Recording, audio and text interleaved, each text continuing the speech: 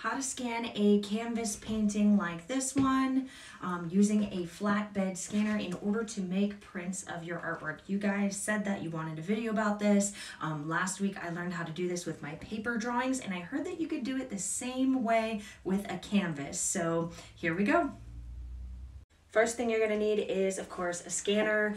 This is the Epson Perfection V39. This was not an expensive scanner like I thought it would have to be. I think I got this on sale for $80, you guys, $80.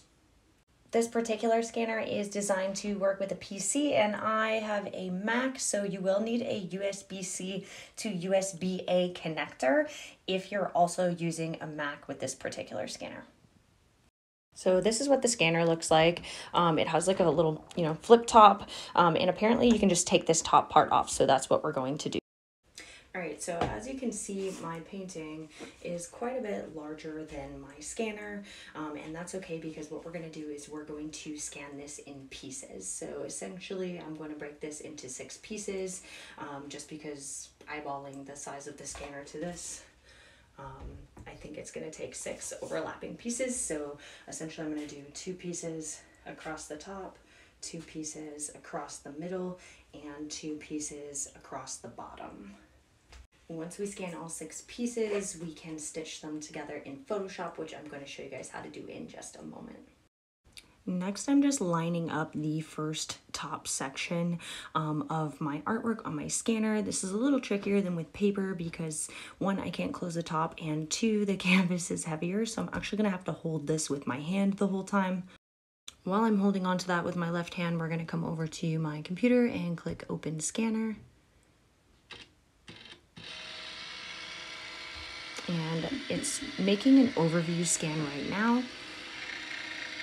That way I can see if I'm holding this crooked or anything like that, or if I need to fix it. So I went ahead and enlarged the overview just to make sure everything looks good. I am scanning at 300 DPI resolution, and here you can go ahead and change where your document is going to save to once it's done, and what type of file format it is. Once I've made all my selections as far as the file goes, for some reason with the painting, it's asking me to manually select the area that I would like to scan.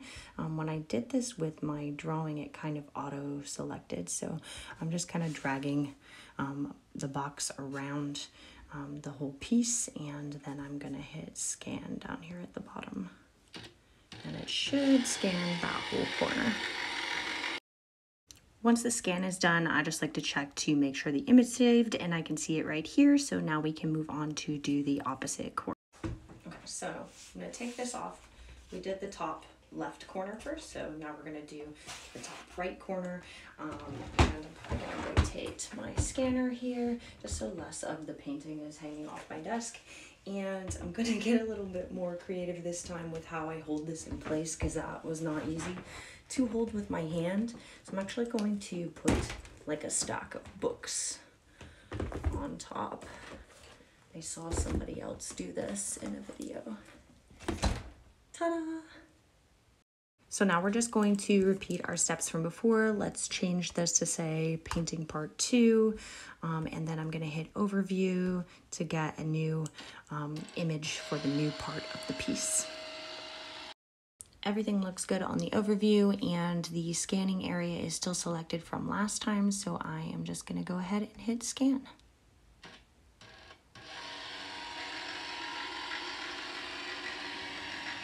And then once it's done scanning, it will just automatically save it to the place that I selected, and we can double check that the file is there. So now we're just going to repeat that process with the remaining 4 parts of the painting. And once I have all of those images saved, we will go into Photoshop. Next, I'm just going to open up each piece of the painting individually and rotate it so that it is in the correct position. That's just going to make it easier when I get to Photoshop.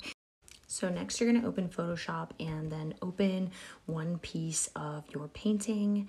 Then we're going to click File, Automate, and go all the way down to Photo Merge. I've had the best luck just kind of stitching 2 pieces at a time together. You can try and stitch all of them together at once, but you might run into some trouble. So we're gonna hit add open files to add the file that I already have open in the background. Then you're gonna hit browse, and I'm gonna pick the piece above that one. You wanna try to pick a piece that has a lot of information along the line where they're gonna meet, so that they'll stitch together easily. And then I'm just going to hit OK. I have it on auto, and down here I have it checked for blend images together. So click OK, and then Photoshop should do its thing for a second. And there are my first 2 pieces stitched together.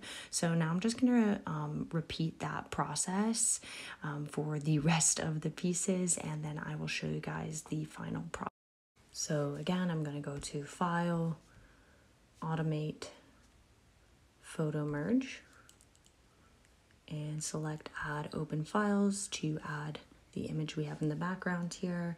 Then we are going to browse for another piece. So in this case, I'm going to use the top corner just above my creature's head, and then I'm going to hit OK and hope that it will automatically stitch those together again for me. Awesome. Now we're going to do the same thing with the 3 pieces on the other side. All right, so we are almost there. I actually ended up having to do 8 scans instead of 6 because there was like a teeny strip down the middle that it didn't quite reach. So I had to do 2 scans, one at the top and one at the bottom of the middle. And I'm still missing a tiny piece right here in the center. So I'm going to make one more scan and then stitch that in, and then we can crop the edges. And there you have it. There is the full piece. That was kind of a pain in the ass, I'm not gonna lie, but it's totally doable. Now I'm just going to like crop the edges or maybe add a white border because most of my prints have a white border around them. So there you guys have it. That is how you would scan a canvas so that you can make art prints out of it. It was definitely a little bit more difficult than the drawing, but that was more user error on my end for missing that strip of the painting in the middle. There are also tons of YouTube videos about using Photo Merge in Photoshop if you need additional help with that, if you're trying this yourself. I hope that this video was helpful to you guys, and I hope that you guys all have the best day ever.